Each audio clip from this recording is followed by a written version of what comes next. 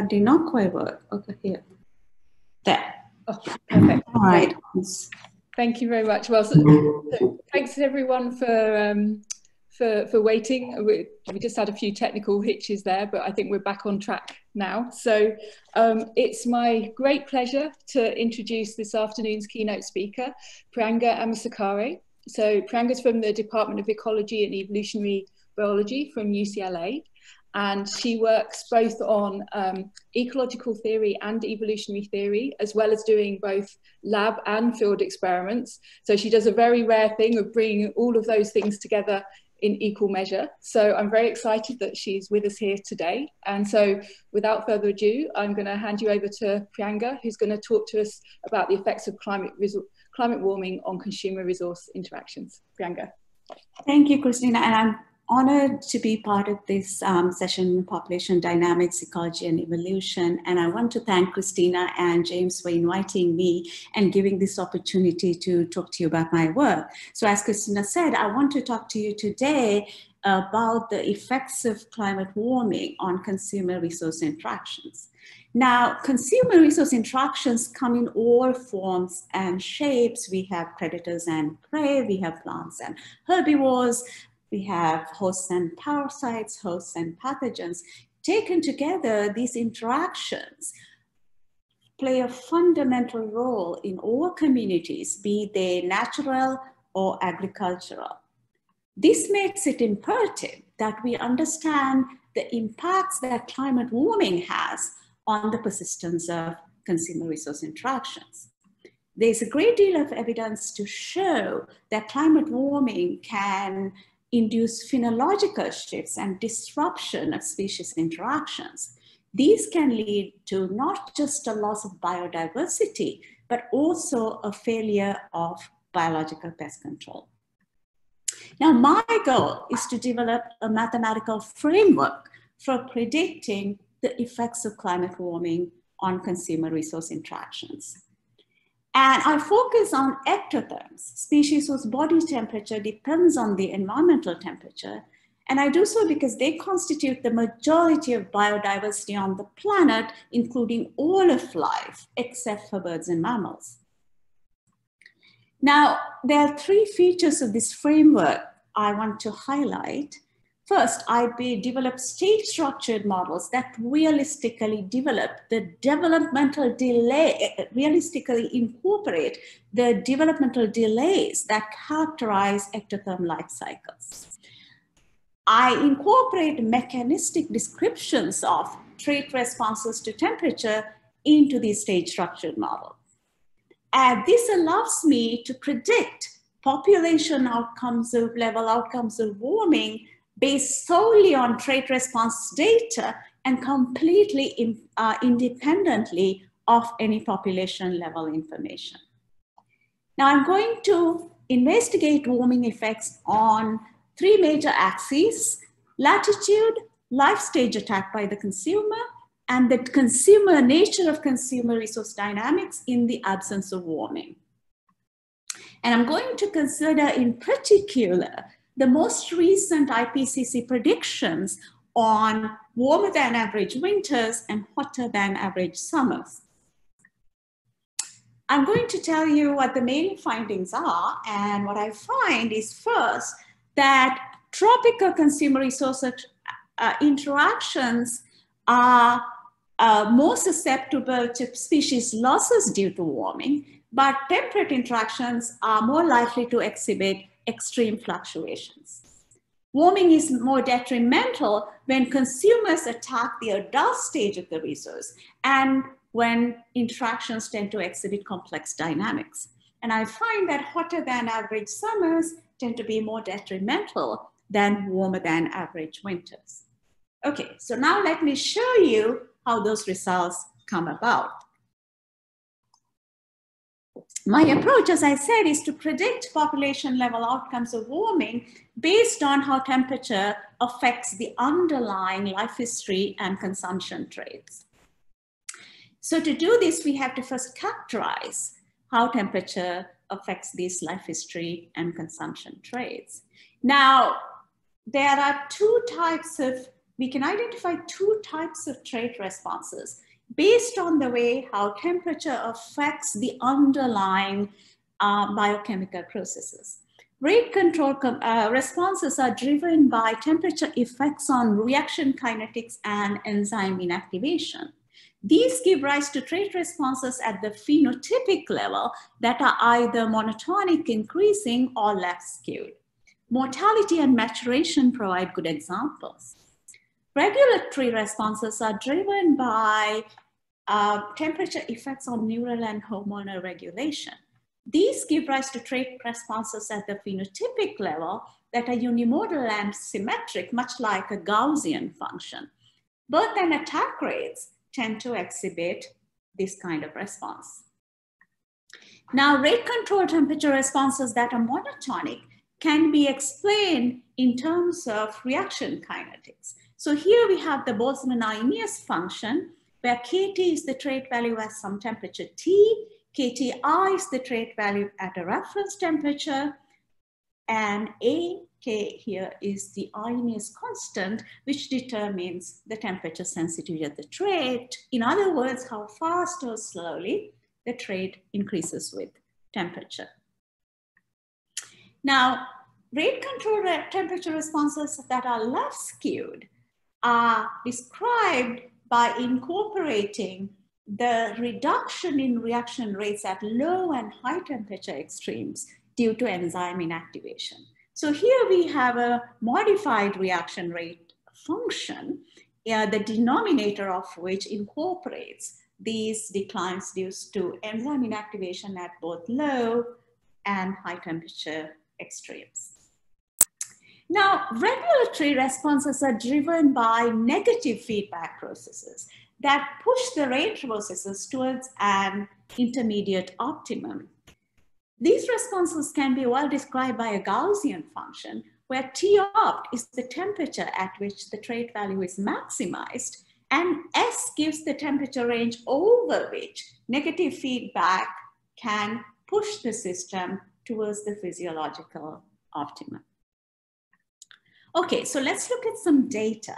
So here are the temperature responses of mortality for a large number of different insect species. You can see that they all exhibit a monotonic increasing response.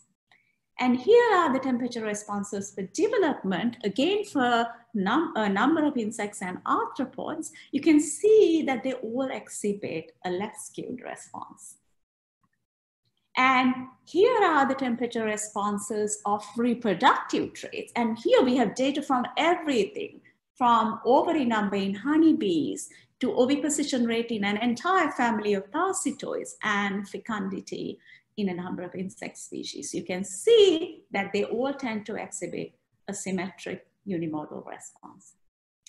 And then here we have the temperature responses of attack and maximum uptake rates for a large number of taxa spanning the entire range from zooplankton to fish, and including both aquatic and terrestrial habitats. You can see that both attack and maximum uptake rates exhibit unimodal, symmetric unimodal responses. Now recall, because the maximum uptake rate is unimodal, the handling time, which is the inverse of that, will exhibit a U-shaped temperature response. All right, so there are many, many more examples of data from large numbers of ectotherm species. I've given you here a representative sample. Now, what these data suggest is that the qualitative nature of these trait responses appear to be conserved across different ectotherm taxa. And this is encouraging because it suggests that we could develop a trait-based framework for understanding temperature effects that could apply broadly across different taxa. All right, so the key question is, how do temperature effects on these phenotypic traits translate into the dynamics of species interactions? We do this by building trace-based models of species interactions.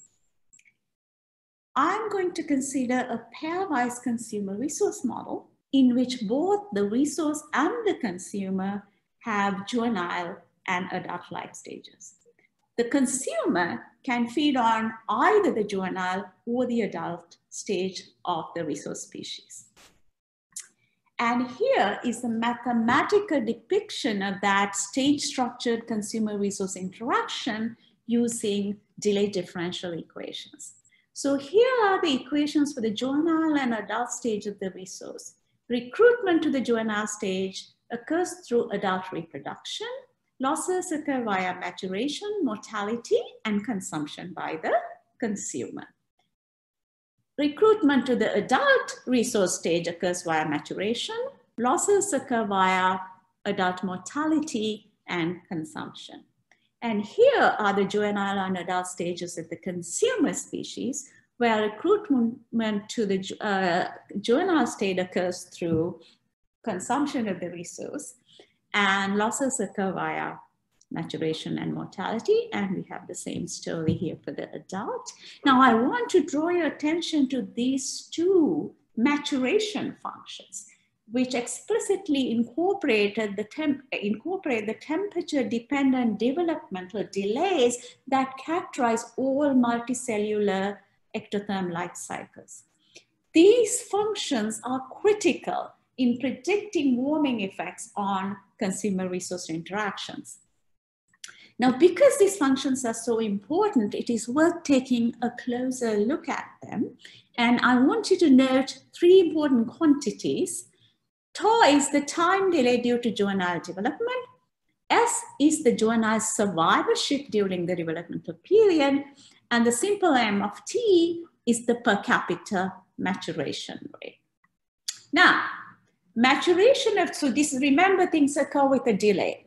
Maturation of juveniles to adults is a function of the birth rate of adults, tau time units ago, times the rate at which individuals develop from juvenile to adult, and the survivorship during that juvenile development. Now, when temperature varies over time, as with seasonality or warming, both the developmental delay and the juvenile survivorship vary with both temperature and time. So then the rate of change of juvenile survivorship is given by these two equations, and the rate of change of developmental delay is given by these two equations. So you can see that juvenile maturation and juvenile mortality play a key and significant role in consumer resource dynamics. All right. And here then we have the full state structured trade-based model of this for the consumer resource interaction. And I should mention that's a completely general framework. You can parameterize this model for any ectotherm consumer resource pair for which you have data. And with very simple, in fact, a simplification of the model, this very easily lends itself to the analysis of ectotherm, endotherm interactions.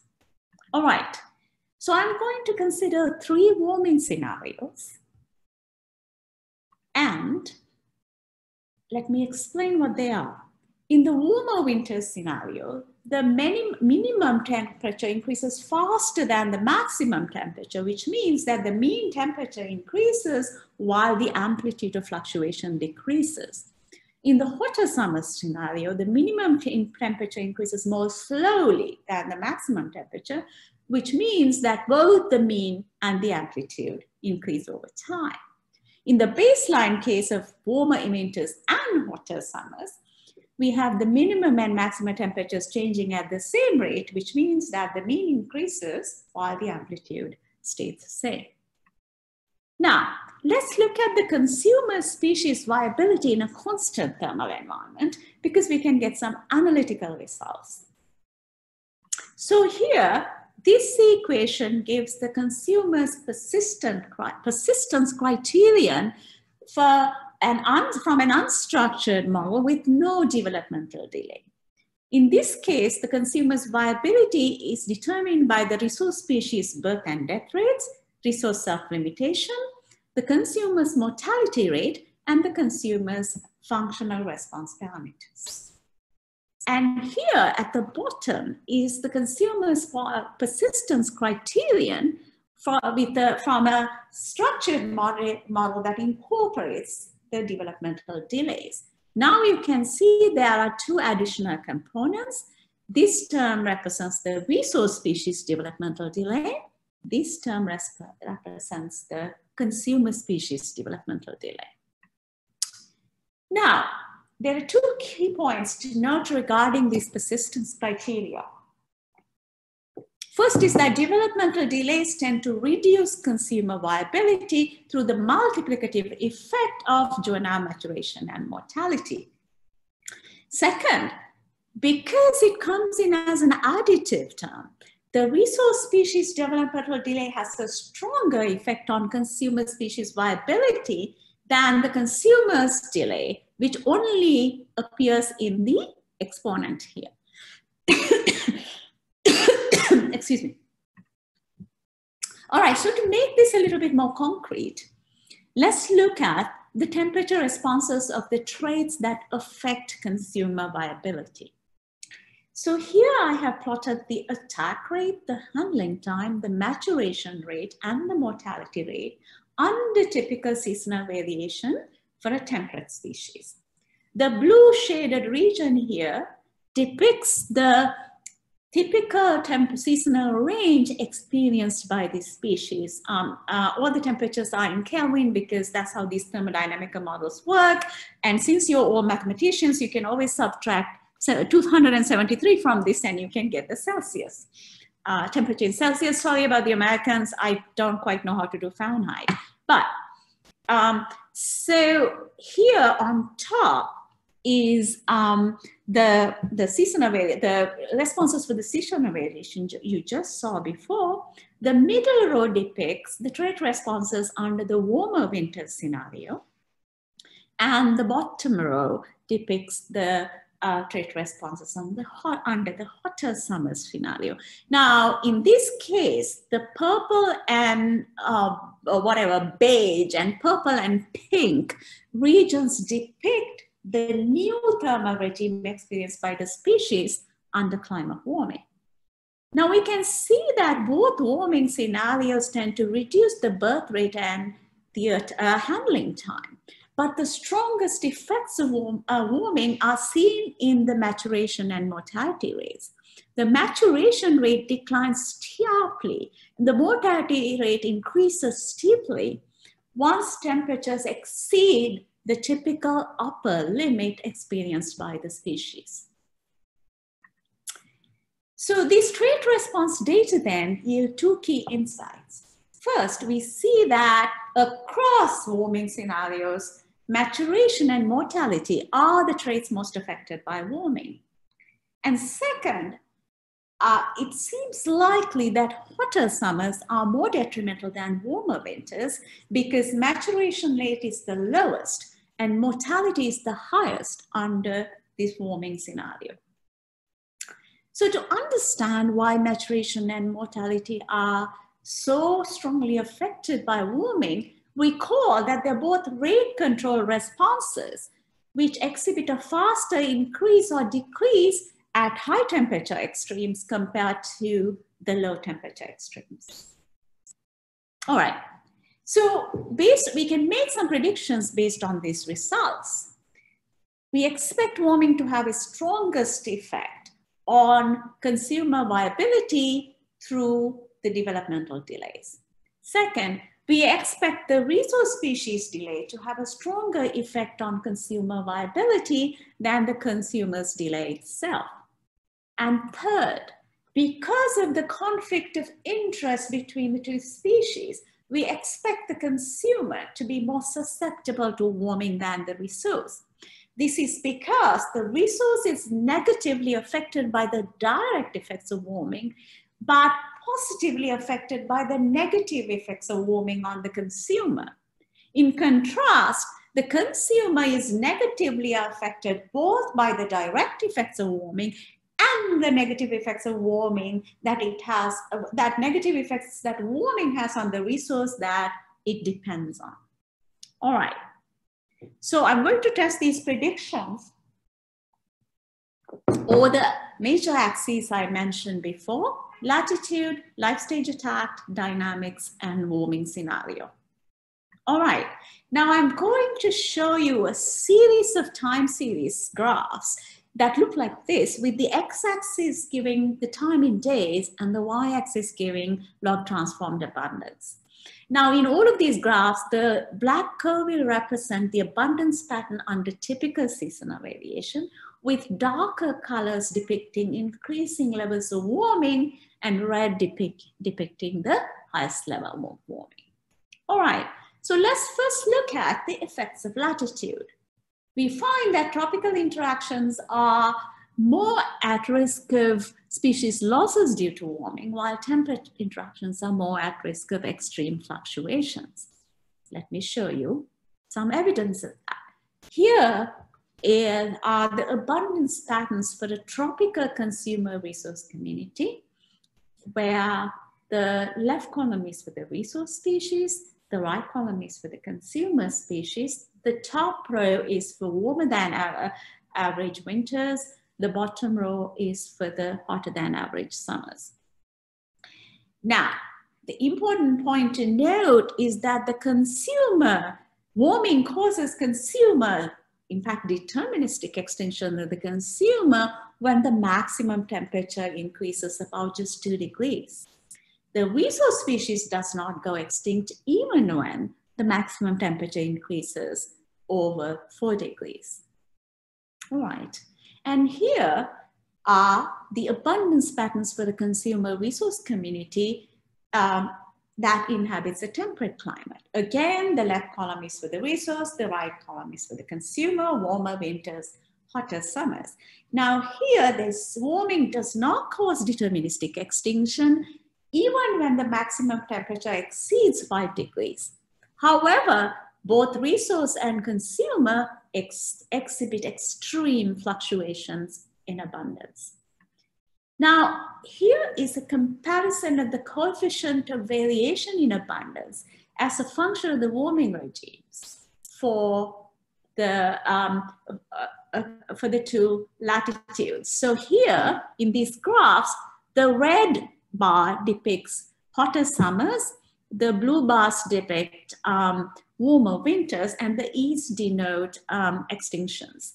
Now, what you can see is that the variability in abundances induced by warming is significantly higher for the temperate community compared to the tropical community. All right, now let's look at the effects of the life stage attack. We find that warming is more detrimental when the consumer attacks the adult stage of the resource. So here are the abundance patterns for a consumer resource community where the consumer attacks the juvenile stage of the resource. There are no extinctions even when the maximum temperature increases about 6 degrees. And here are the abundance pattern for the same community when the adult stage is attacked by the consumer. Now you can see that the fluctuations in abundance are much, much more extreme compared to when the juvenile stage is attacked. And here is a comparison of coefficient of variation to make that point a little bit more concrete. You can see that the variability in abundances across the warming regimes is so much greater when the consumer attacks the adult stage of the resource compared to the juvenile stage. Now, the reason why warming is more detrimental when the consumer attacks the adult resource stage is because warming has its strongest effect on maturation and mortality. What that means is it results in a smaller adult resource population that the consumer then tends to overexploit, leading to large fluctuations. In contrast, when the consumer attacks the juvenile stage, the invulnerable adult stage population of the resource acts as a buffer that can absorb these extreme fluctuations. All right, so now let's look at the effect of warming on the type of consumer resource dynamics. We find that warming is more detrimental to consumer resource interactions that tend to exhibit complex dynamics. Now, let me first explain how the mechanism, underlying complex dynamics in these kinds of interactions. In the absence of temperature variation, the steady state outcomes are determined by the developmental delay relative to adult longevity. When the developmental delay is short relative to adult longevity, the outcome is a stable equilibrium. When the developmental delay is long relative to adult longevity, the outcome is delayed feedback cycles. Now, what's really interesting is the interaction between these delayed feedback cycles and temperature variation can yield these really complex types of dynamics that can predispose species to extinction. So here are the abundance patterns for resource consumer community that exhibits delayed feedback cycles in the absence of temperature variation. Now, for the first time, we see deterministic extinction of the resource species. You see that because you see fewer lines, you don't see the red line anymore here. And in the case of hotter summers, I think I got these mixed up. I can't see the side because of the, so the hotter summers are on top. Under the hotter summer scenario, the consumer goes extinct even under 1 degree of warming.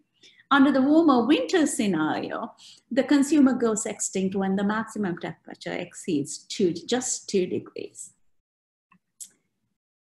Okay, so the last case to look at is the warming scenarios themselves. And we find that hotter summers tend to be more detrimental than warmer winters. And here is a graph showing the number of warming-induced consumer extinctions as a function of the warming regime for tropical and temperate communities. Here, the black bars represent hotter summers and the open bars represent warmer winters. Now, we can see that across the board, hotter summers lead to more extinctions compared to warmer winters. And here is a comparison of the coefficient of variation in abundances for tropical, for tropical and temperate communities. But we are now comparing the 2 warming scenarios with the red bars representing the hotter summers, the blue bars representing warmer winters. And you can see in general, hotter summers lead to greater variability in abundances, even when it does not cause resource or consumer extinction.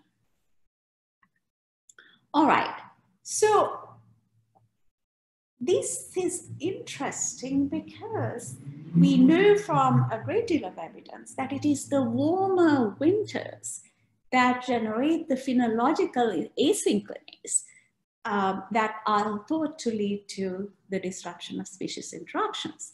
What these results show, though, is that it's not the asynchrony in emergence itself that matters. What matters is what follows that earlier emergence. And what we see that if winters are warm, summers are necessarily too hot. And during those hotter summers, there is a steep decline in birth and maturation rates and a large increase in the mortality rate, leading to a large decline in summer abundance. The hotter the summer, more difficult it is for an interaction to recover from that large decline in abundance. Now, in order to make this point concrete, we want to look at the warming effects on the actual phenological patterns of species. And I'm going to do this using the population dynamics for a single species population, so we can clearly separate the phenological effects themselves from the consumer resource interaction. And I'm going to do this with the single species version of the delay model that you saw before with juveniles and adults and maturation, survivorship, and developmental delay. So using this model, I'm going to investigate population dynamics under both typical seasonal variation and warming. So here are the results from the model, and let's first look at the abundance pattern under typical seasonal variation. So here we see the abundance pattern over the year under typical seasonal variation. Notice there's a spring peak and a sort of a late summer peak. And here we have the abundance pattern under when the mean annual temperature increases by 3 degrees over a period of 100 years. So here the black curve is the typical abundance pattern you saw before. The blue curve denotes the abundance pattern after 100 years of warming. And we can see that the spring peak has shifted forward, but the summer peak is now delayed.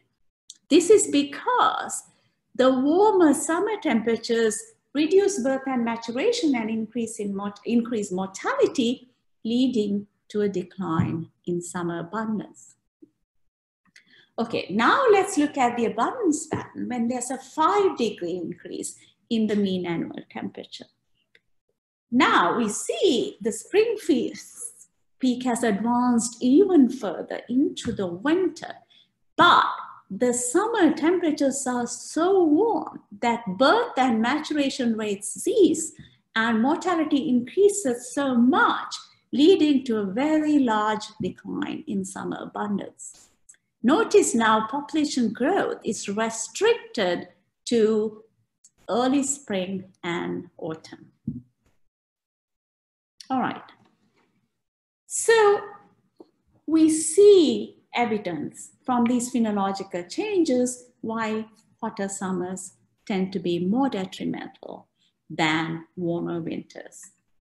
Okay, so let me summarize the main findings on this analysis of climate warming effects on consumer resource interactions.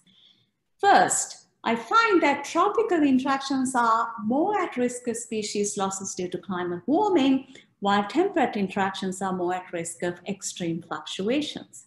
Second, I find that warming is more detrimental when the consumer attacks the adult resource stage and when the consumer resource interaction exhibits complex dynamics. And lastly, I find that hotter than average summers tend to be more detrimental than warmer than average winters. Okay, now these results have broader implications, not just for biodiversity, but also biological pest control. Now, a general result to emerge is that ectotherm consumers are at high risk of extinction due to warming, regardless of latitude or life stage attacked. But what's really interesting is that there's a latitudinal difference in the nature and timing of these extinctions. Warming causes deterministic extinction of consumers, leading to the immediate disruption of species interactions in tropical communities.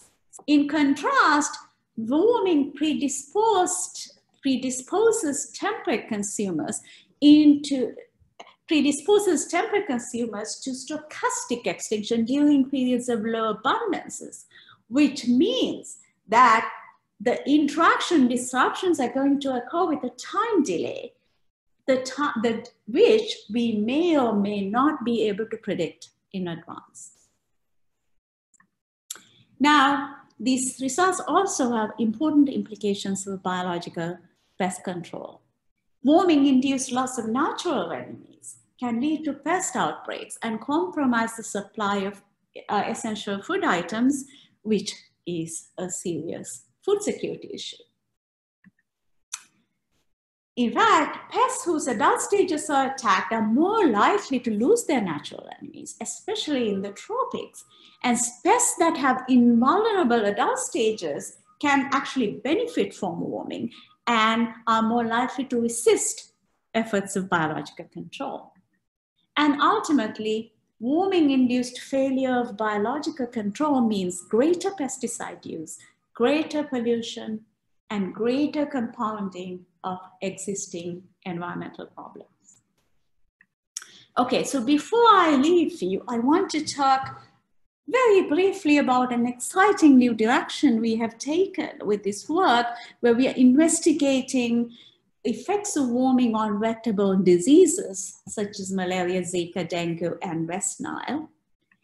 And what we're doing is to develop a new mathematical framework that combines straight structured delay models of vector population dynamics with epidemiological models of host vector interactions that explicitly incorporate the developmental delays in vectors and pathogens. And what we are finding by investigating warming effects on vector phenology is exactly the pattern I showed you before in the context of a single species, a resource species in a consumer resource interaction with a very large decline in summer abundance. In fact, this large decline in summer abundance can change the vector abundance pattern from a single summer peak to a bimodal distribution with spring and autumn peaks. Now, this reduction in summer abundance, if sufficiently large, can actually cause disease extinction from warmer climates, which is somewhat contrary to what we normally sort of think about warming, or what we're told is that warming is going to increase the invasion and spread of pests and pathogens. And in our current work, we are parameterizing these DDE epidemiological models with data for various vector-borne diseases. And I hope to be able to talk to you sometime soon about the results from these parameterized models. And with that, I want to thank my collaborator, Renato Coutinho, who helped me get started with these DDE models, actually told me that I should be working on them, and my funding agencies. And thank you all very much for your attention. And I apologize profusely for the delay in giving you this presentation. Thank you. Thank you for a wonderful talk. So, so we're going to take questions in the Q&A. So please type your questions in there. We have a few already. So let me start with one from David. So he said, temperature is highly variable on diurnal and seasonal timescales. What temperature do you use in your response functions? Is it mean temperature? I use in the temperature response function. So it's interesting. If you look at the phenotypic response, it's a plastic trait. So any response means there is a plastic response by the species to variation in the temperature. And so the curves are showing you what the species should exhibit for each of the temperatures if you tested that, if you subjected that species to that temperature. And together they constitute the species reaction norm. Now, then what you do is in a model, you actually implement that response. You send that response through any seasonal diurnal regime you want to analyze your model under. So so I use, in these kinds of models, I've used seasonal variation because I'm looking across latitudinal patterns, but in our own work with our own insects, we can also incorporate it's a small change to the source of the sinusoidal functions you use to incorporate diurnal variation. And so the argument in looking at these response functions, which you see in the data of a large number of ectotherm species, is that natural selection has shaped the evolution of these reaction norms so as to maximize the species fitness in the thermal regimes they typically experience, which means both diurnal, seasonal, and some larger scale variation. What we are seeing now is a perturbation of that thermal regime and the species being subject to novel selection pressures. So we've also got a question from Lou. So Lou is asking, there's a huge literature on degree day effects on maturation and developmental processes. Could you explain how the discrete delay formulation that you've built relates to how people use these degree day measures? So if I can, okay, I want to I think I had to flip through everything, but if you go to the very first reaction rate function I showed you, I'm sorry, I do not know of a smarter way to do this. But if you look at the left skewed reaction rate function, gosh, there's got to be a better way, but here. Now, degree-day models actually take this sort of approximately linear portion of this curve and ignore the decline in temperature at low and high temperature extremes. Essentially, what you do is you sort of linearize this function, and that's what's been used. So what we've done is to go a step further, and actually, because see, that works in a sort of a typical thermal environment where, you know, you may not actually experience these high temperature extremes or the low temperature extremes, because you would think the organism would be, you know, if it's its native thermal environment, would be mostly experiencing this rising phase. But that's no longer valid when you have temperature extremes.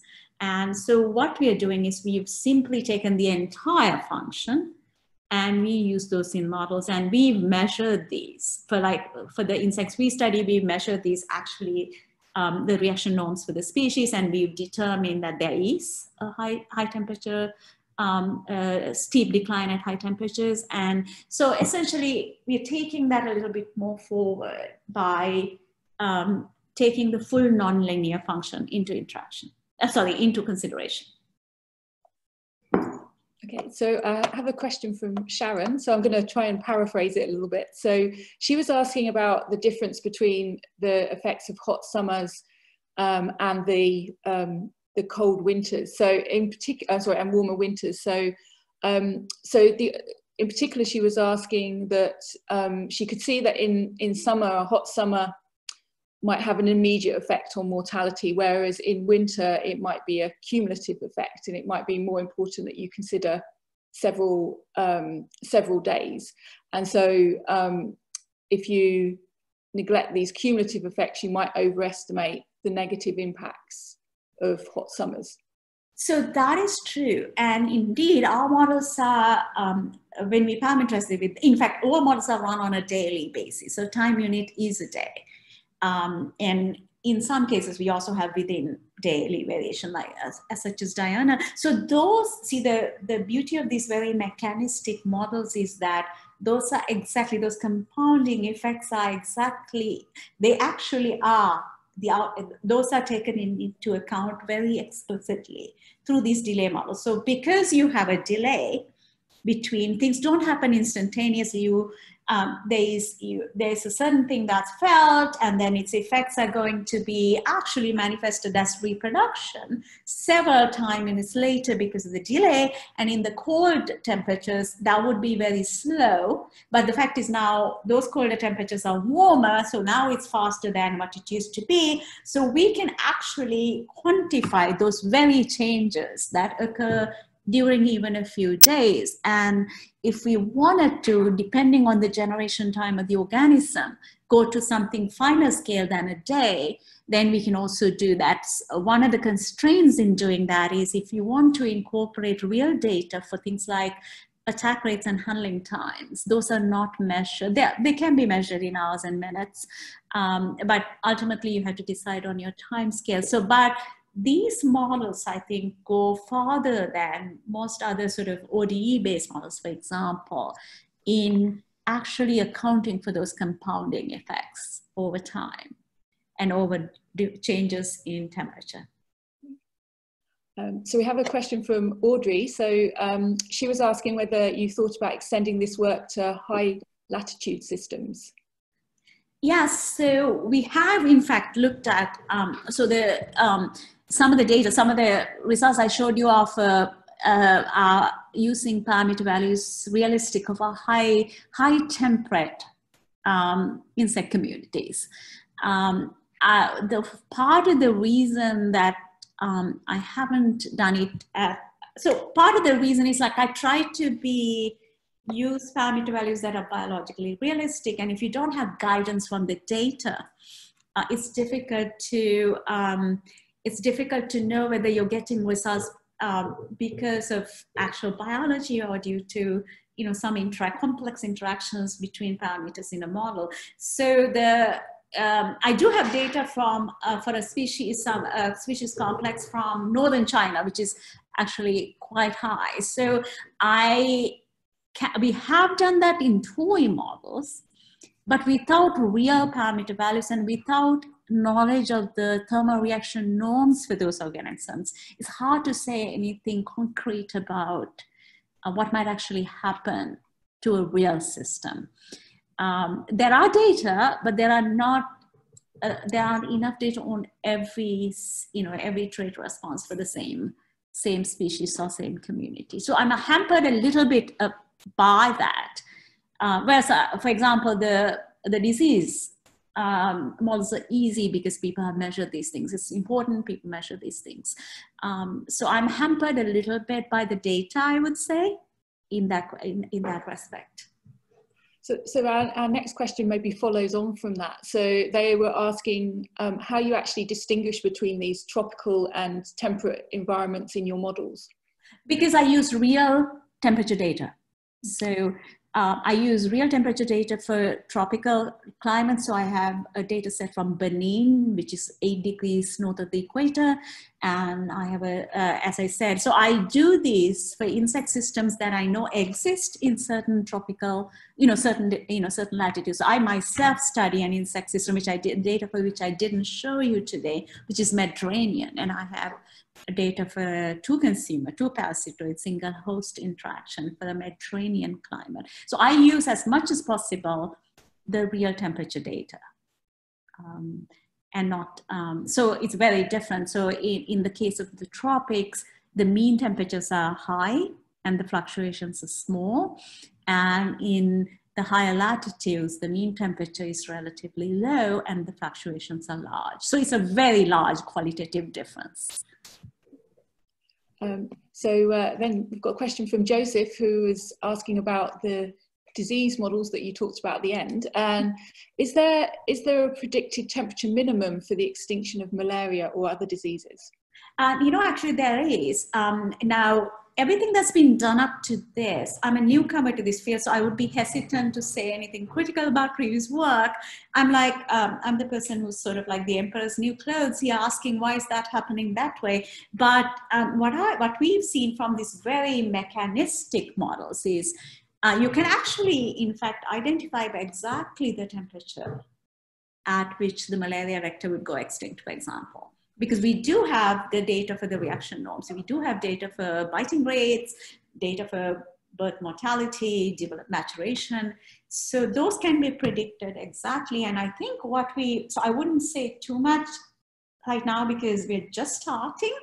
I believe what we found was for the malaria vector with the real temperature data, real trait response data we have, it looked as if it would be robustly persistent meaning in sufficient numbers to spread the disease would be about 17 degrees, which is a mean temperature of 17 degrees. And lower than that, we need to be more careful. So that is what we found so far based on very quick runs of these parameterized models. But but without a doubt, we have already predicted the high temperature extreme. So the high temperature limit for the malaria vector, and in fact, they corroborate the findings from West Africa that the warming is actually going to reduce the disease burden rather than increase it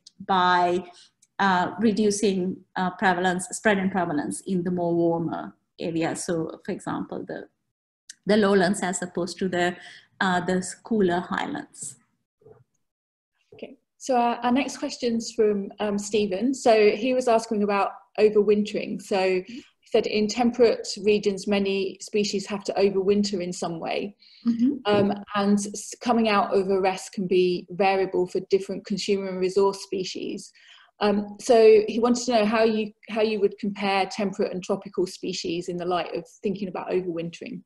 So this is everyone seeing this left skewed function on my screen?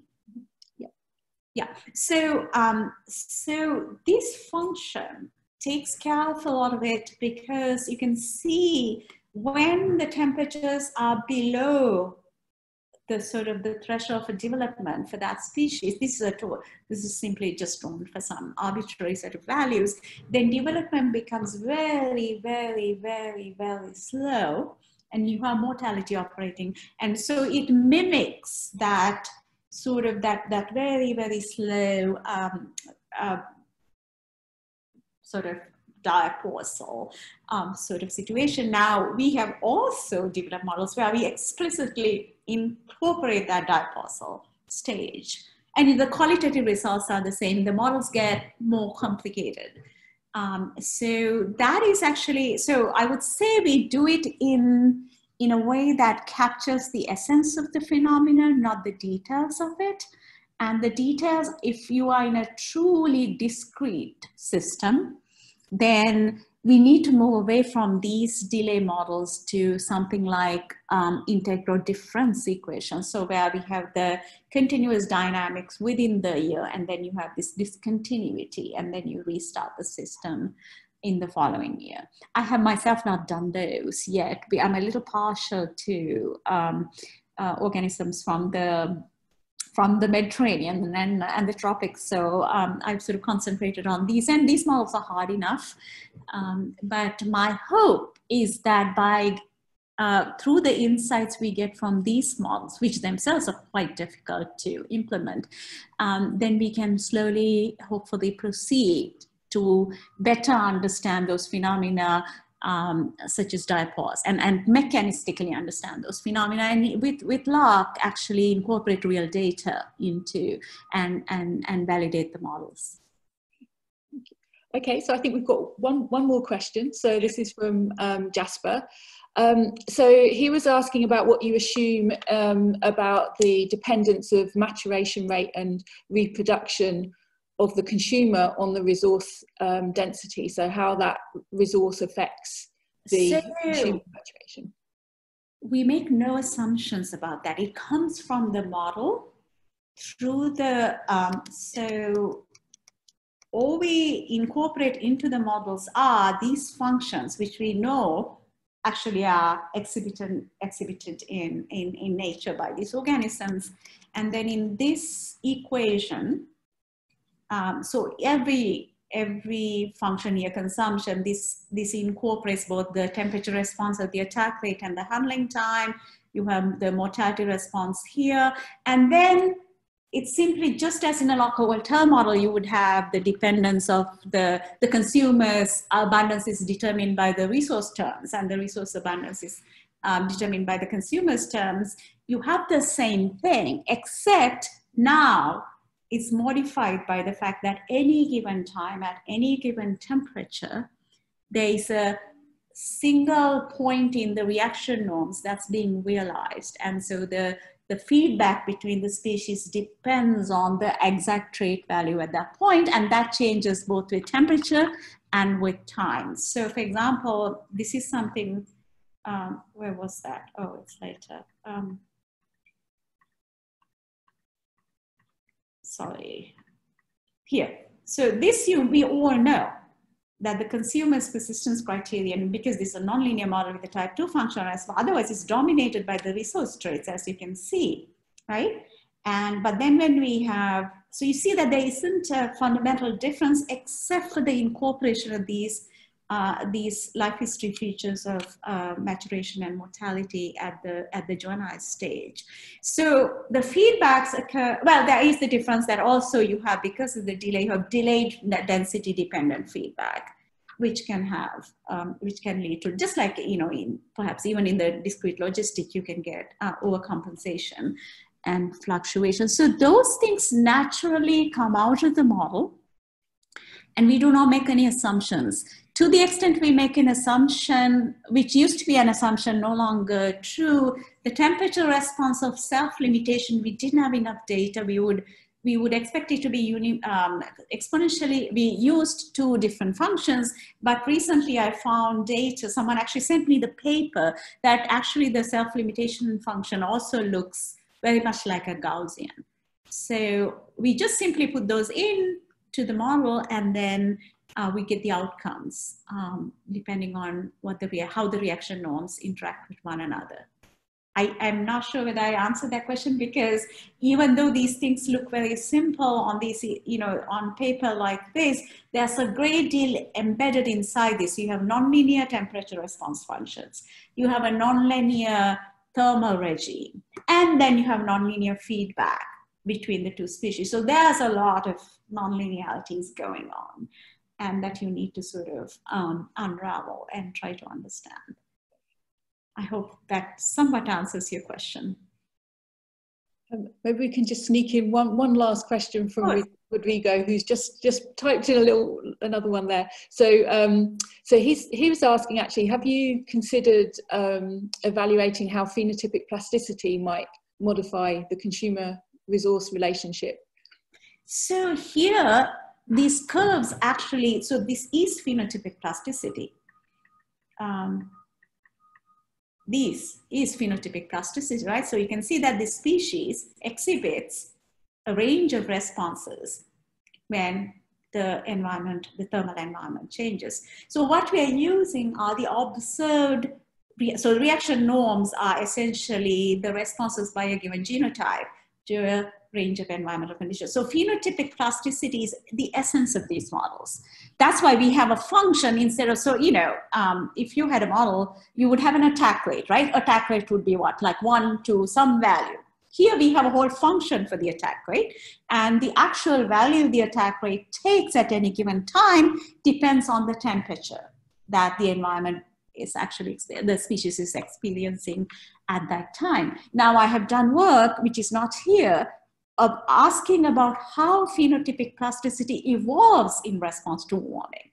And that's a very interesting question. I've done it for a single species so far, and it'll be very interesting to ask how phenotypic plasticity evolves both in response to the change in the thermal regime and the effects of that change in the thermal regime to one's consumer or resource. So in other words, you have both the thermal temperature effects on the reaction norm itself and or the species, whatever birth rate or death rate itself, and then the indirect effect of warming mediated through the effect of another species on the fitness of your focal species. Thank you so much, Priyanga. That's brilliant. I'm sure if people have more questions for Priyanga, that she'll be around and you can, yes, or you can email her. But let me thank you again for a fantastic talk. That was wonderful. And I think now we've got our happy hour time, so there's lots of time for more discussion. And thank you again. Thank you. And I'm again so